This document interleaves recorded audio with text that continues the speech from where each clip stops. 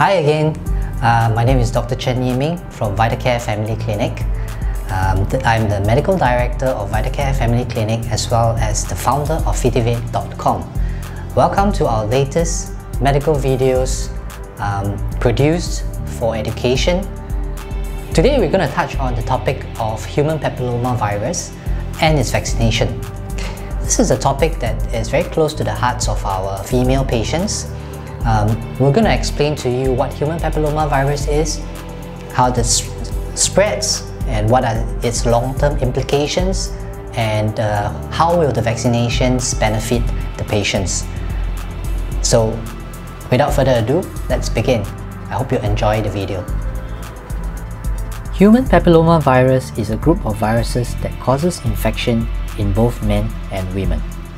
There are over 100 varieties of HPV, more than 40 of which are passed through sexual contact. It is so common, it is estimated that 85% of us will get HPV at some point in our life. It can result in skin wart formations, or it can just be an asymptomatic infection of the genitalia. Most people infected by genital HPV have no clear history of contact. So how can it be transmitted? It can be transmitted through genital skin-to-skin contact during sexual activity. Very rarely, during delivery from the infected mother to the baby. HPV cannot be passed by sitting on toilet seats or just touching the doorknob. Your risk of infection is higher if you have A. Multiple sexual partners. While using condoms can help reduce the risk of HPV infection, it does not cover all genital skin nor guarantee a 100% protection. B. You have a weakened immune system. People with weakened immune systems due to HIV or AIDS, or if they are on immune suppressing drugs, are at higher risk of HPV infection. Thankfully, most HPV infection clears up on their own. 80 to 90% recovers on their own within 2 years. However, there are certain HPV types that can cause persistent infection leading to cancer and other diseases over time. Almost all cervical cancers are linked to genital infection with HPV.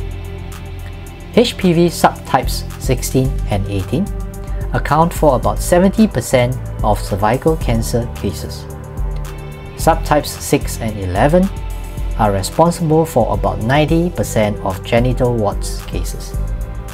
It can also cause several other types of cancers such as anal cancer, mouth cancer, throat cancer, vagina cancer, vulvar cancer, and penile cancer.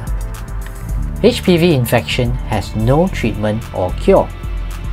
The best way is to get vaccinated before you are even exposed to the virus. Different types of HPV vaccines protect against different strains of HPV subtypes. All of them are protective against the subtypes 16 and 18 that causes most of our cervical cancer. Please speak to your family physician to determine if you are suitable for the vaccination and which one to go for. It can easily be done at your nearest family doctor's clinic, and it may prevent you from getting cervical cancer in future. It is potentially life-saving. Female Singaporeans who fulfill the criteria can use up to $500 per Medisave account per year under the Medisave scheme to pay for HPV vaccination. They can use either their own or their parents to help pay for the vaccination. HPV vaccines are approved for use in females aged 9 to 26 years of age. The vaccines are most effective if given before first sexual exposure. Women who are sexually active may still benefit from the vaccine, as they may not yet have been exposed to the HPV subtypes covered by the vaccine. But please remember, even if you have already done your vaccination, do not forget to still go for your regular pap smears or HPV DNA testing.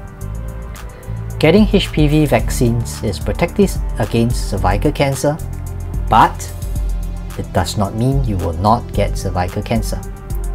Regular screening is still mandatory. Pap smear is indicated for women aged 25 to 69. HPV test for women aged 30 and above. That's it for this episode of Medical Videos by VITACARE Family Clinic. I hope you learned something from this. If you like our videos, please click the subscribe button to receive updates on new videos.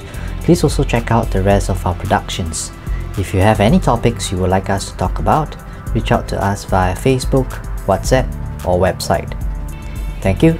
Till the next time.